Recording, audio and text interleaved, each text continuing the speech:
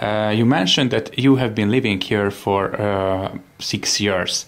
And what do you think, why is this region so problematic within in Slovenia? And can you summarize that? What are the most problematic problems in this region? I think one of the main problems is we are a little enclave going into Croatia. It's the farthest you can go, really, isn't it? Down this south. And I think it's lack of industry here. We don't have the industry. We don't have the industry. The people here... We don't have motorways either, do we? No. People here are extremely hard working. Most of them work, they work in a factory or somewhere, then they have to come home and they have a small farm that they're working very long hours. So I think they're a very, very industrious people. But we are almost like not a forgotten corner, but we're quite a long way from Ljubljana. I mean, we've both worked all our lives very hard. I had my own business, and I know what it's like when you're working and working and working. And to see it here, I was very impressed with the people here. Well, certainly the majority of people here.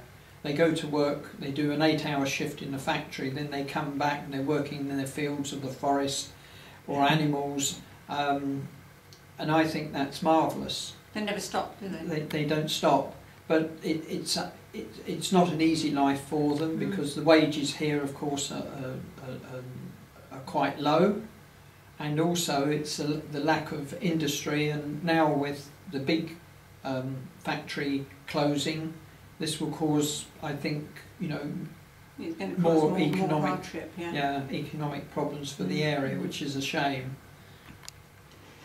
One friend told me last weekend that in Bela Krajina they have everything, but at the same time they have nothing, because the quality of the nature it's pretty amazing, but the accessibility of this region, it is the worst within Slovenia.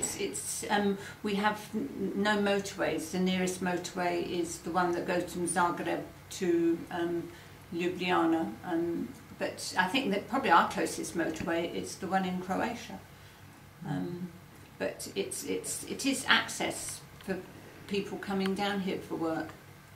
It is a big problem. I mean, it takes us just about an hour and 15 minutes to get to the motorway. So that if we want to go somewhere in Slovenia, we have about an hour and 15 minutes before we get onto the motorway, and then it's quite easy. We don't consider it a problem. It's not a problem for us, but it might be for people, for industry. Yeah. But that is the big problem, is most probably the lack of industry here. The population isn't large in Bela Krajina, but you still need some industry to supply work other than the normal services.